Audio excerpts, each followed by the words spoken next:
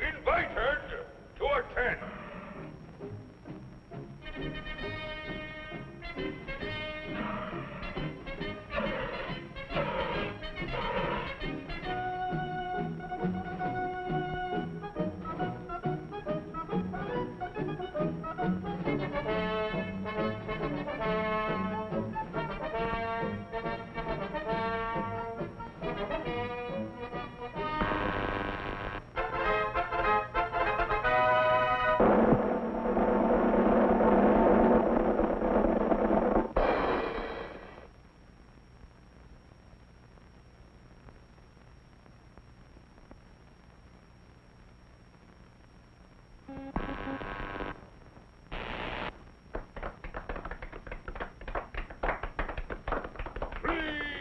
Please, thank you for this unsolicited testimonial. And now, by special permission of the Commander-in-Chief, me, here is Mars' first space explorer, Colonel Cosmic.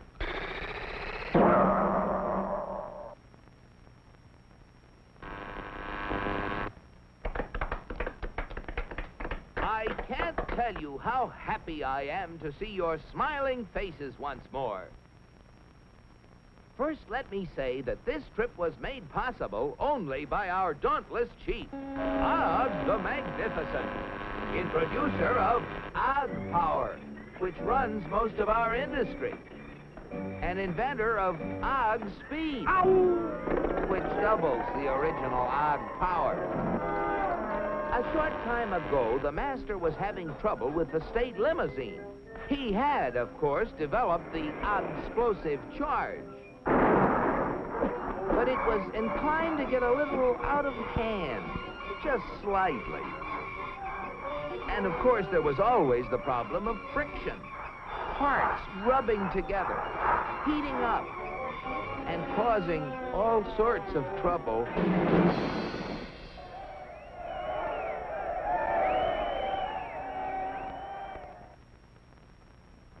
But our leader was undaunted. He immediately ordered our first expedition into space to bring back the secret of how other planets got their state limousines to run smoothly. The target was picked with painstaking scientific accuracy. Destination, Earth. You all know with what eagerness I volunteered for the mission, and with what confidence I took off.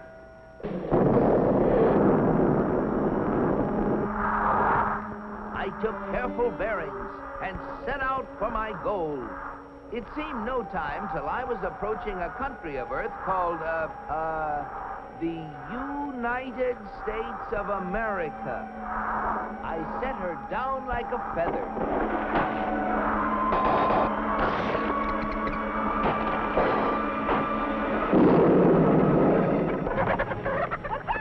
What's all the racket? Naturally, I protected government property by making the saucer invisible. They're after the chickens, Ma!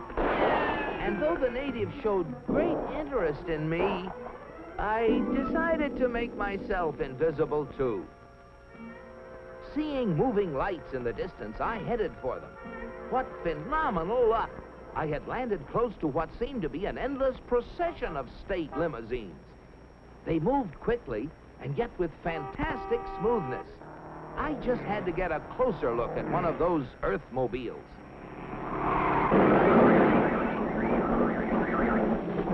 Just as I thought. Not only smooth and efficient, but powerful as well. I watched them for hours. Great Ganymede, they were superb. I just couldn't help comparing them with ours, if you call that a comparison. Surely these vehicles must be the property of the highest officials. I was wrong. It seems that almost everybody in this country has one of those, they call them automobiles. They use them for transportation, for business, for pleasure. They use them for all sorts of things. I found that these vehicles gather at places called service stations, where they are fed, lubricated, that's how they beat friction, and given the finest care. The source of their nourishment was something called petroleum.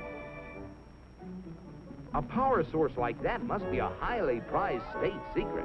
I had to find out about it. Perhaps the secret lay within this government archives building. It was heavily guarded, but casting discretion to the winds, I walked boldly inside. Their code was remarkably easy to break. They merely substituted the word oil for petroleum. And I soon got hold of a veritable mine of classified information. I began to assimilate the material. I soon found out that though petroleum products are easily found anywhere, petroleum itself is a very elusive substance. Experts have to search for it constantly in all the most likely and unlikely places with all kinds of scientific devices. When they figure they found a good spot, they drill a hole in the ground called an oil well, for almost all oil lies far beneath the surface of the earth. These wells go down thousands of feet and cost a lot of money to drill. But that's no guarantee that they're going to find oil. Matter of fact, in exploratory drilling, only 1 well in 9 finds any oil at all. Only 1 in 44 recovers enough oil to pay for itself. And only 1 in almost 1,000 makes a major discovery. Pretty big odds. Yet America's proved reserves, the oil supplies still underground, have kept increasing steadily. I couldn't imagine how this ever-increasing supply of oil was achieved until I found out that there's not just 1, but thousands of oil companies, all competing with each other to discover and develop new sources of oil. For believe it or not, in the USA, anyone who is willing to risk it can drill for oil. But oil discovery is only part of the story.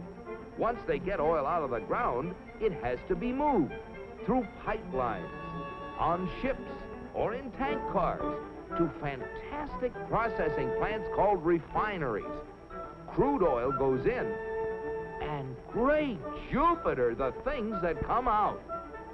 Gasoline, for example, the most efficient mobile power source on Earth. That was the stuff that powered all those cars and trucks. And asphalt, which makes smooth, durable roads. It seems that oil not only runs cars, it even gives them something to run on. Another oil product is the diesel fuel, which runs giant trains across the nation. In winter, fuel oil made from petroleum brings warmth and comfort to millions of homes. And still other fuels help defend America's shores and skies. From refineries also come the lubricating oils and greases that keep the wheels turning in America. But that still isn't all.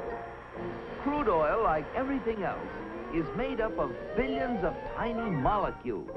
And using the magic of research, oil companies compete with each other in taking the petroleum molecule apart and rearranging it into, well, you name it. Fabrics, toothbrushes, tires, insecticides, cosmetics, weed killers. A whole galaxy of things to make a better life on Earth. And you know, it isn't just oil companies that try to outdo each other, competing for the customer's dollar. The same story is true of almost every successful business enterprise in America. The result? A higher standard of living in the USA than in any other country on the whole planet. At last, the secret was mine. And now, to get proof of my discovery, smuggled past the border guards. In spite of my infinite precautions, one of them became suspicious and gave the alarm.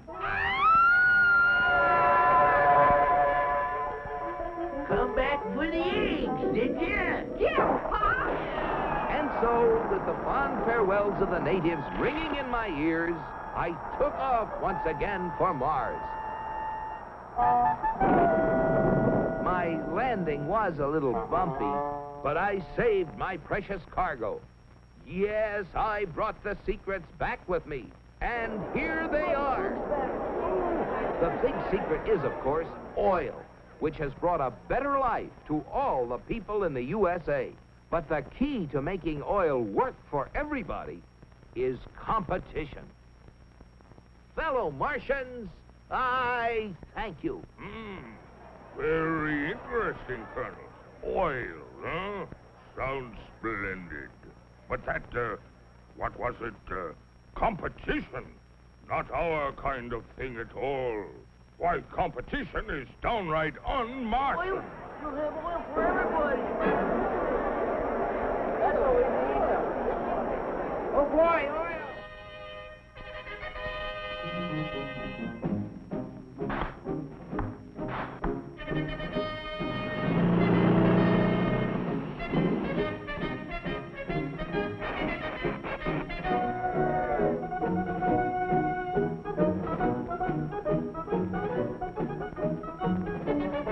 Look at them. You know what this means, Cosmic? You bet I do, Og. It means that you're through. So why don't you get lost? Yes, the real secret is not only a great source of energy, but also the freedom to make it work for everybody. And if you have both of these things, any goal is possible. It's Destination Unlimited.